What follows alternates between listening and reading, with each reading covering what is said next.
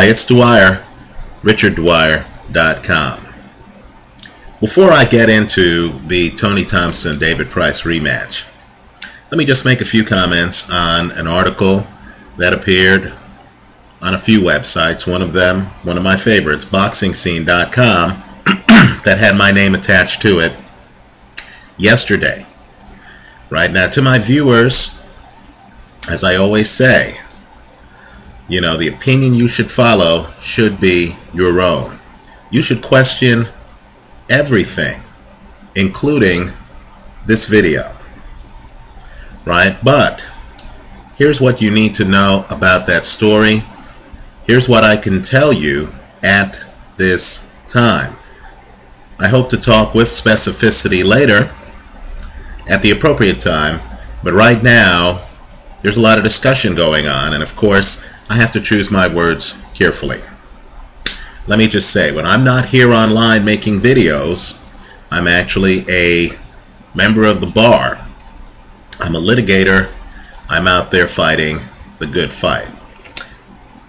I'm relentlessly pro-athlete, right? The athletes are young. They come from backgrounds such as mine. At the core, I'm really a guy from Queens, New York City, right? The contracts they're signing are lengthy, with a lot of provisions. The promoters and others in the world of boxing are repeat players. They know the lay of the land, right? So, to enforce contracts, right, fighters have to deal with regulatory schemes and boxing commissions. Now, let me just say, again, I wish I could say more. People need to understand that after these skirmishes, or during the skirmish, everyone wants to claim victory. Here's what I can say, and I would encourage members of the press to do their homework, to investigate. Here's what I can say. The commission found breaches of multiple paragraphs of the parties' promotional agreement. Right? That, simply put, is the finding we wanted. Right? Breaches of multiple paragraphs of the parties' agreement. Here's my invitation to the media.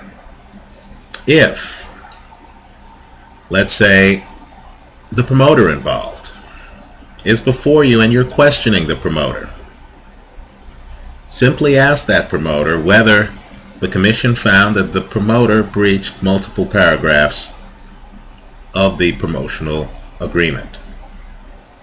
Very simple question. Cuts to the heart of the case.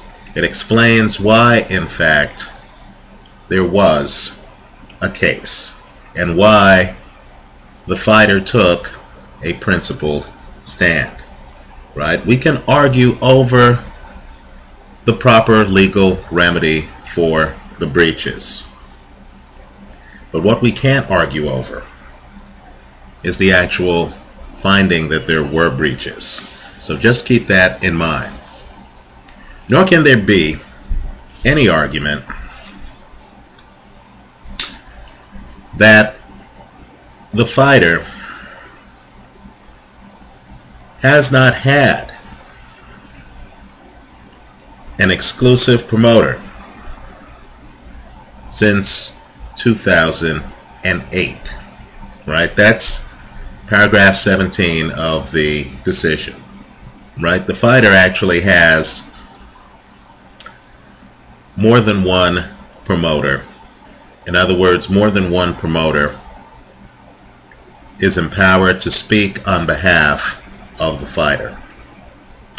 That was also a finding that was very important, because of course it determines who sits at the table as the fighter goes forward in getting back in the ring, negotiating the contracts that need to be negotiated, both with the opponent and of course with the media outlets that might show the fights. Okay, and so these are the things to consider. Understand, as I said before, everyone is going to claim victory, but the viewers really need to rest assured that the fighter in question is actually much more powerful today, much more powerful than he was going into the battle, right? Much more powerful. We're actually reviewing our options, as you can imagine. You know, their findings, then there's the remedy. We're going to talk about exactly what's going to happen going forward. But again, as I've said, I want the press to do its homework.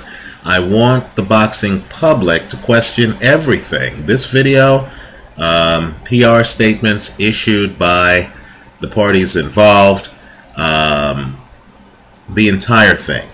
And just ask yourself, what exactly were the findings? That's what's important.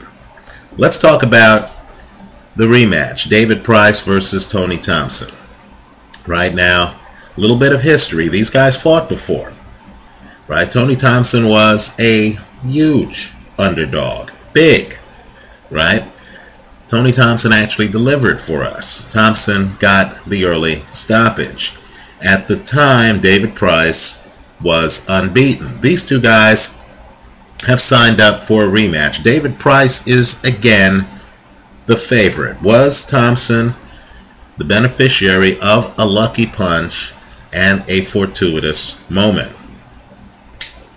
Let's get into it. Let me just say this, right?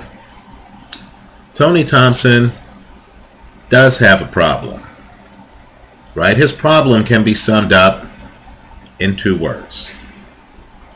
Vladimir Klitschko. We remember a fighter's biggest moments. When that fighter fights for the heavyweight championship, those moments are remembered, right?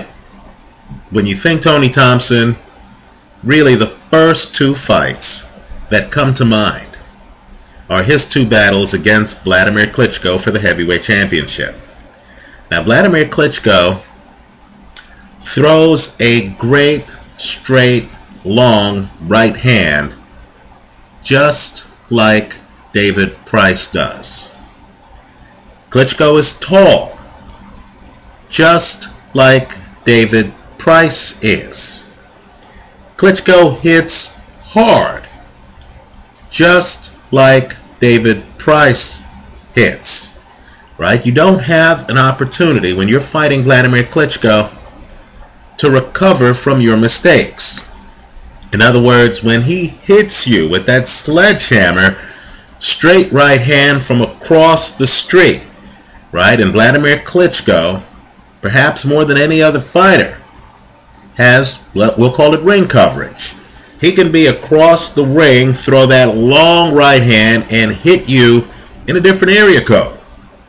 Right? When he hits you, fighters aren't able to then say to themselves, I've been hit by Vladimir Klitschko's right hand.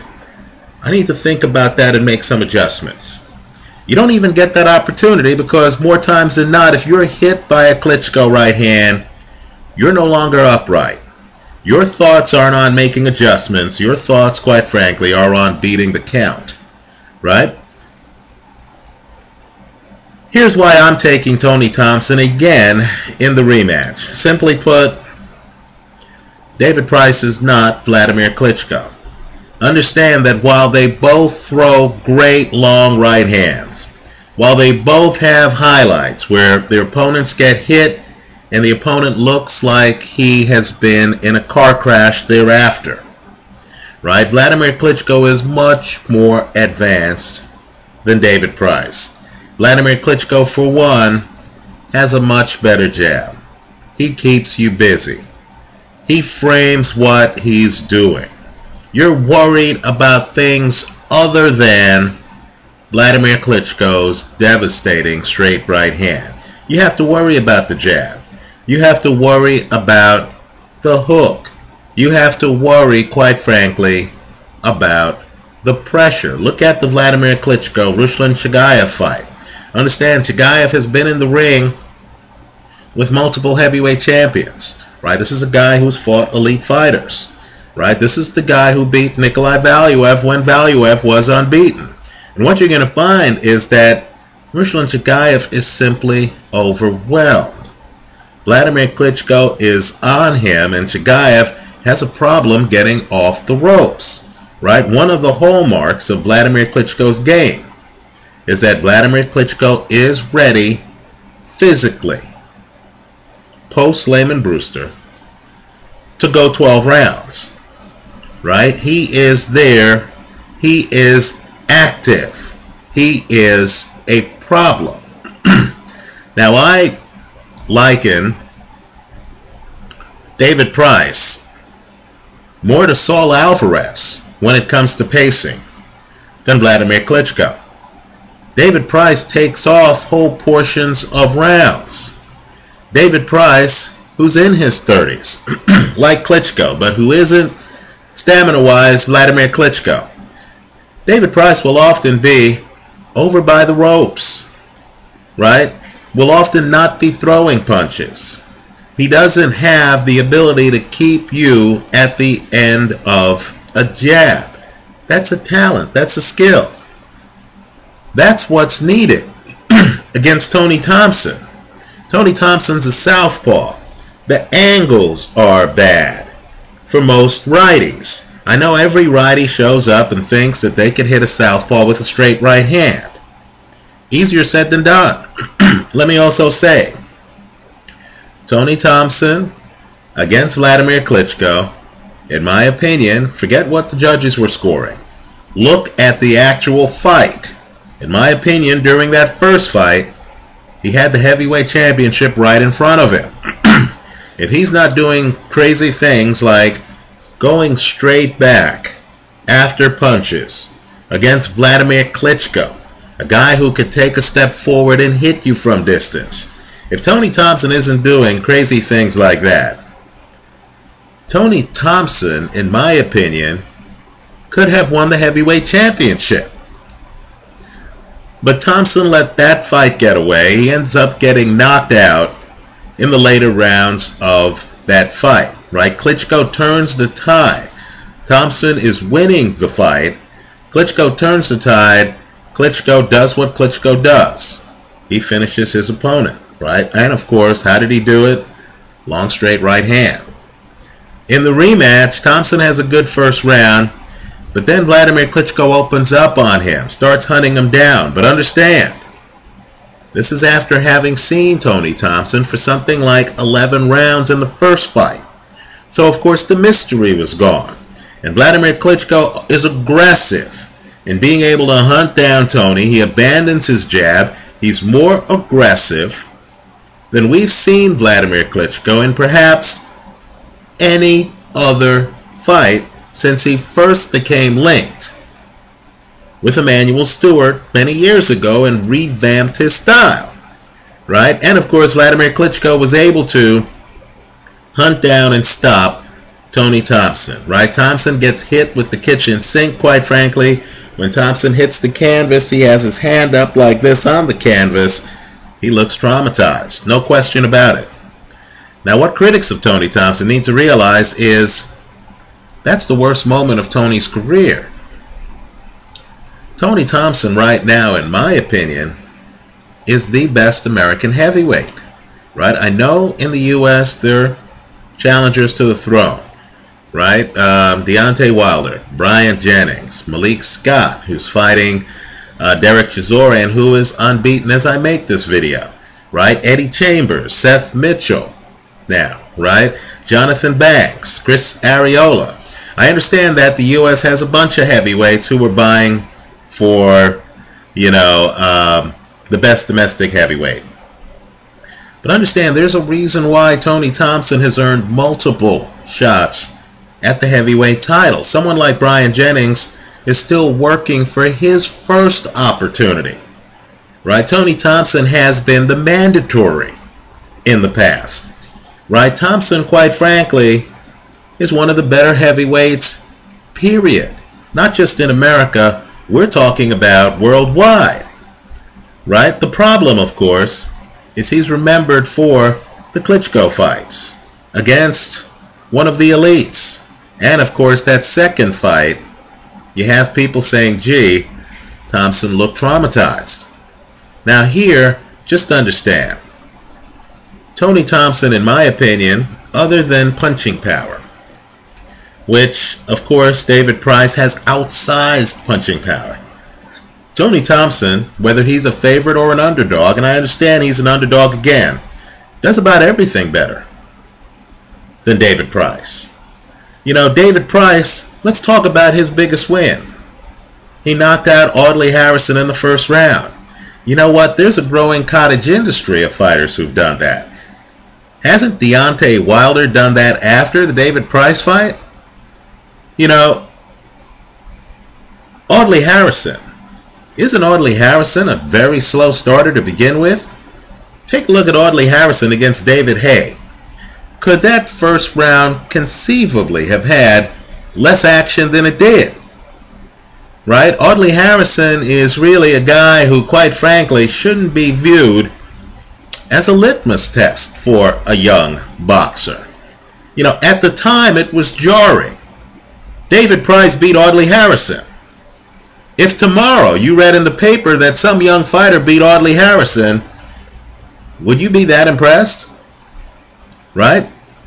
Price, to me, strikes me as a heavy puncher who's still trying to figure out how to deliver the heavy punch, and who has a problem when you do things at certain angles on him.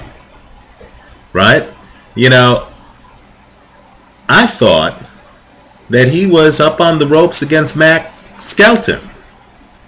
Right? I thought, quite frankly, that Price had a problem the first time he fought Tony Thompson with Tony's movement. Look at the knockdown. Right? Tony's moving a bit, and Price looks like he's watching him. Price didn't have that Vladimir Klitschko jab, the ability to hit a guy who's moving with the jab so you can freeze him. Right? One of the reasons for a jab is to get the guy to stop moving. I'm moving, you hit me with a jab, I pause for a second, here's the right hand. Right? You know, it's almost like those old razor commercials where the first blade holds the hair so the second blade can cut it off.